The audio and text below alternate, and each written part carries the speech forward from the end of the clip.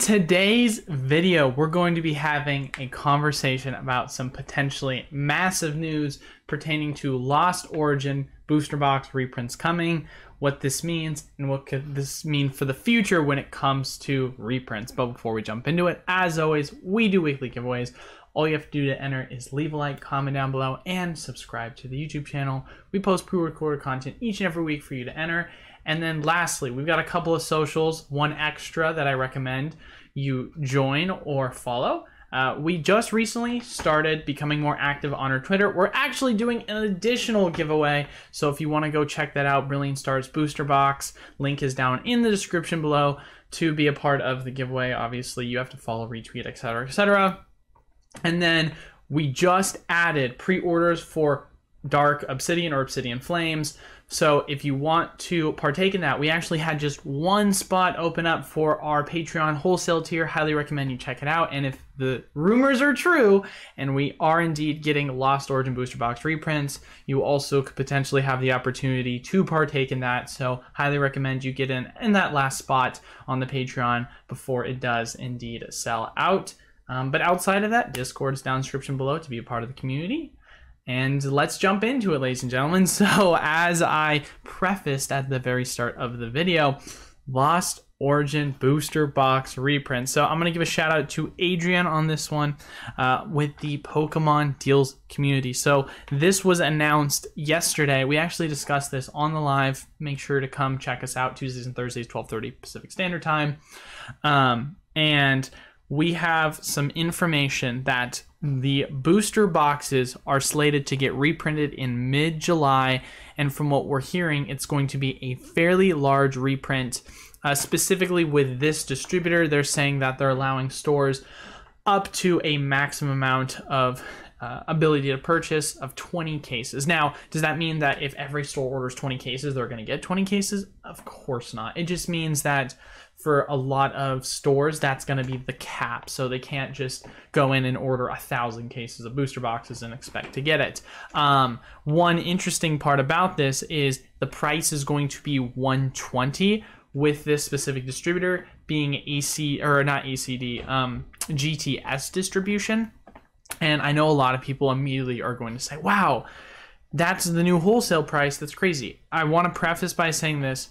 We have confirmation so far that GTS is confirming a reprint. We have confirmation so far that GTS is going to be charging $120.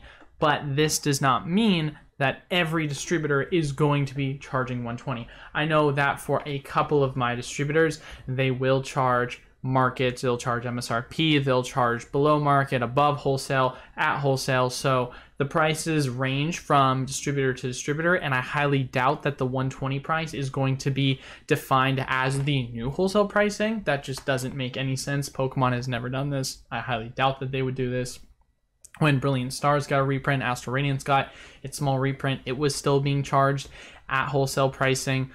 Obviously, some stores made it so that you had to bundle buy other products, but they still charged it to you at wholesale nonetheless. And so I think that with other distributors, Lost Origin will be available on those prices or on those distributor pages for wholesale. And why this is important to you guys is this is obviously going to have a direct effect and correlation on the market. One funny thing about this is I was talking to one of my reps today. Full disclosure, it was with Southern Hobby, and I was having a conversation, and I told him about the prices in which they were charging with GTS, and he just burst out laughing, saying, yeah, that's GTS for you. They like to rob customers. So he is very much confident that if indeed there is going to be a reprint information, which so far he hasn't heard any news from the buyer. I will keep everyone obviously updated as we hear some more information from other distributors, other sources, etc., etc. But it's very doubtful, more or less, that we're going to see prices for certain distributors be at the $120 price. That's, like I said, not going to be for all distributors. Some distributors are going to be pricing above MSRP. Magazine exchange. Anyway, oh, sorry, was I calling people out? Oh, my bad. So it's a fun time in the wholesale distributor. But here is what is important to understand. And this is the question that everyone is going to be asking me. Eli, what are the prices going to be for Lost Origin? That's the first question people are going to ask me. Well, if you guys remember when it came to the prices, and we'll have to go back real quick and click on it for Brilliant Stars. But Brilliant Stars, we had a tiny reprint. This was not a big reprint whatsoever. The prices at the high point were for roughly around $181 a piece. Remember this. This reprint was tiny, and we are currently seeing prices as low as the 138, 140-ish range. Actually, it looks like prices have gone up since we last looked. It hasn't represented on the chart, but you can go to other sites and you can still pick it up for 138, 140. And that's about a $40 drop, right? And I mean, this is represented in the charts, right? 138 is the low, regardless of whether it's accurate or up to as it stands right now. A $40 drop is about what, 25% for such a tiny reprint. And if we're getting, you know, news, which, you know, Pokemon Deals community, once again, shout out to Adrian, very reputable source. I would like to believe that having it say that it's a fairly large reprint, this might sound crazy, but I think that $100 is not out of the realm of possibility. And I think that people are going to be up in arms by me saying this, because a lot of individuals that have been sitting on Lost Origin are going to be like, how dare you, Eli? That's crazy. It'll never go that low. But once again, Brilliant Stars had a absolutely tiny reprint, and it dropped 25%, when Evolving Skies had a small reprint. Wasn't tiny, but it was small reprint. Back a year and a half ago, prices dropped $70 to $80, depending upon which site you were going. And we have a fairly large or even a medium-sized reprint, we'll say. And it's not Brilliant Stars. It's not Evolving Skies, which, don't get me wrong, like, Lost Origin is a great set, but it's not one that's going to hold up if there is going to be a massive reprint, because even Evolving Skies can't do that. It's just basic supply and demand economic theory, right? And so for that reason, I just say, if this is 100% going to happen, which at this point it feels like it's very much confirmed, $100 is very much in the cards. And I could be wrong, right? It could be 120, it could be 110, it could be 105, it could be 100, but I can't think of an example where we haven't had a booster box within the price range of Lost Origin where it's had a large reprint occur, and we've seen the price for that product absolutely tank. Because we're talking about right now, it's roughly at around $165. And for those of you guys that remember, back at the end of 2021, when we did have that large reprint / resupply of just everything, you know, getting flooded to the market, we had Chilling Reign sitting at $150. We had Darkness Ablaze sitting at $150. We had Vivid Voltage sitting at $140, $145. All these booster boxes crashed heavily when it came to the product. You had both Vivid and Darkness didn't get printed as much as Chilling, but they were in the low 100s, and Chilling, which got printed drastically more, went to wholesale. So am I ruling it out that Lost Origin is potentially not or is going to go to wholesale? Honest to God, guys, this might sound crazy, but it's never out of the realm of possibility. I know we've been in this kind of mindset where reprints are just done for. This is never going to happen. It's, you know, we're moving on from Sword and Shield, and that's been just the sentiment around the market. But we have to remember, just a year and a half ago, just 2 years ago, we saw a product that was in the 150 to 200 plus price range crash 50, 60, 70% of its overall value. So it's entirely possible to see that happen. And for the ones where you're asking, Eli, what dropped 60, 70%?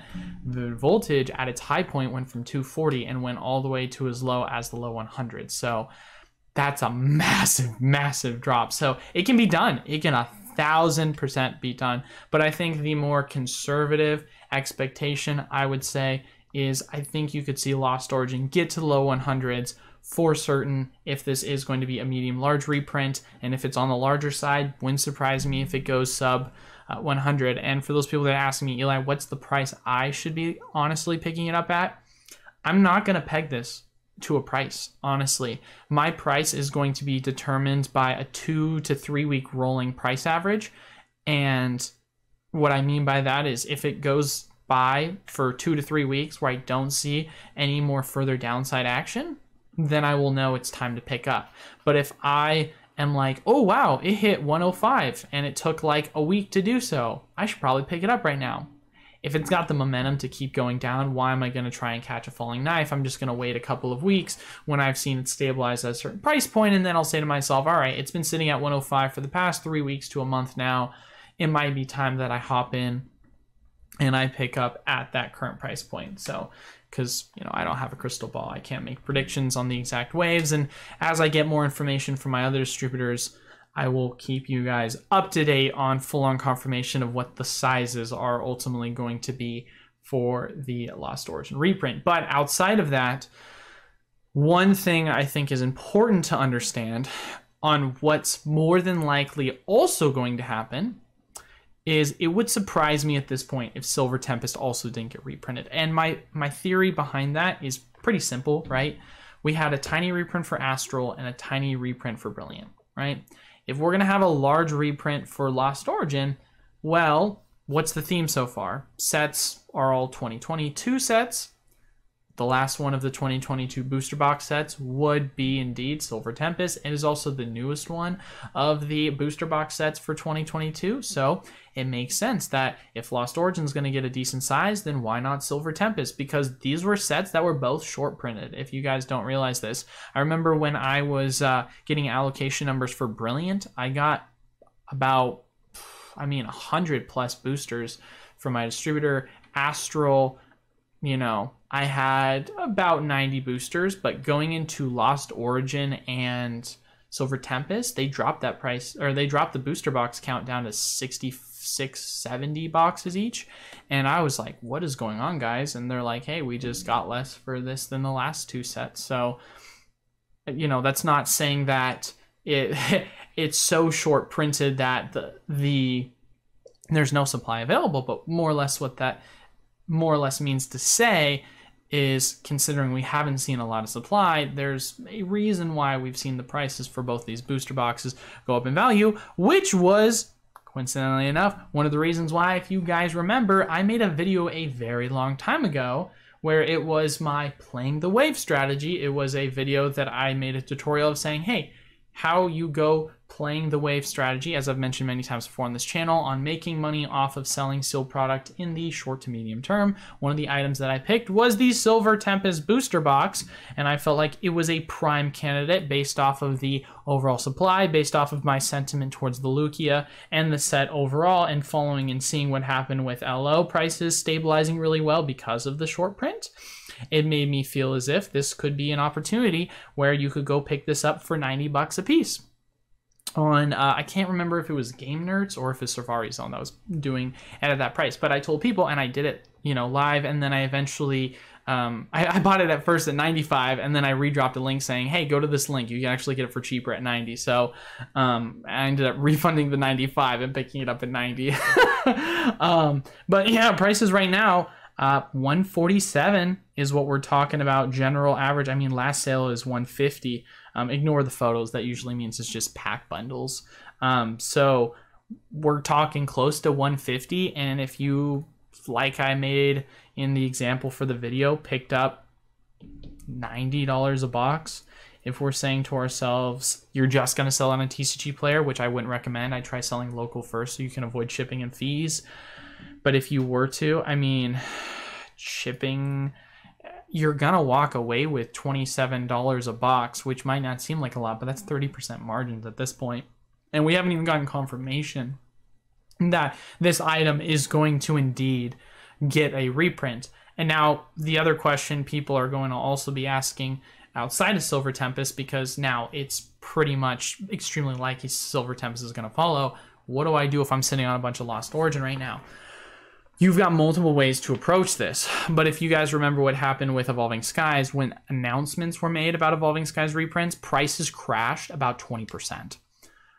I'm not saying that's what's going to happen with Lost Origin, but if you are sitting on, I don't know, like 20 cases of LO, 10 cases, 5 cases, I don't care, however much, I don't think it's a bad idea to deleverage yourself and start taking profits now. If you want to, I don't got paper hands, diamond hands, baby. Like, if you want to be that guy, you can, but you also have to think of opportunity cost, and you're missing out on a crap ton of opportunity cost by leaving profits on the table by not deleveraging yourself. Because guess what? If you say to yourself, as with my strategy of playing the wave, you can cash out having picked up Lost Origin booster boxes at 90, 95, 100, 105. You sell at what, 175, I think is where we are right now.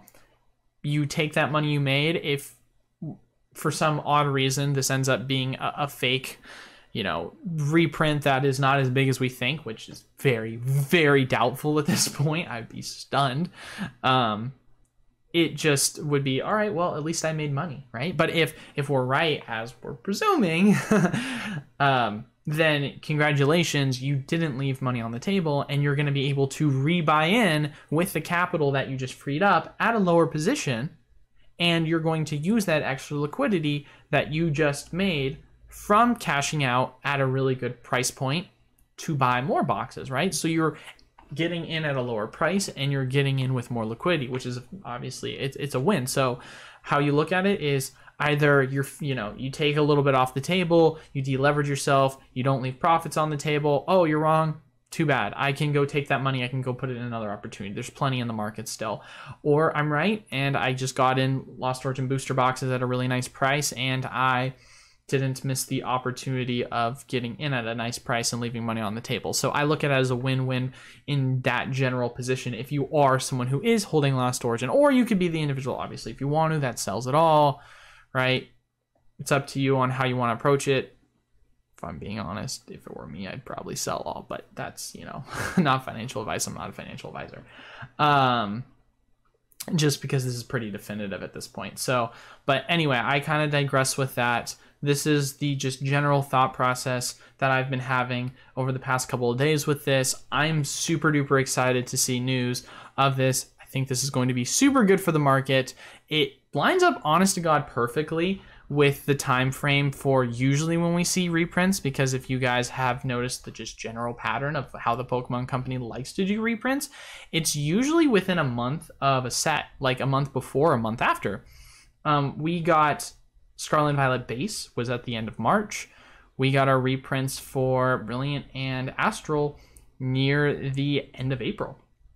When we had reprints for Chilling and a bunch of these other sets, it was a month after Fusion, and it was also a month before Fusion, which is funny because we had such a large reprint, right? So, and then when it came to our reprint for Evolving Skies back in 2022, it was a month before Lost Origin. And so you kind of get the point that I'm more or less making at this. Pokemon company tends to do reprints a month before or after certain sets. So this just kind of lines up with Paldea Evolved, and a month from, that with mid-July-ish, give or take when we get the exact dates. It just more or less makes sense that this is the direction in which the Pokemon company has historically gone when it comes to reprints for this set. But ultimately, at the end of the day, I will keep you guys once again up to date on all things when it comes to the reprint news when I hear more information. But that is the end for today's video.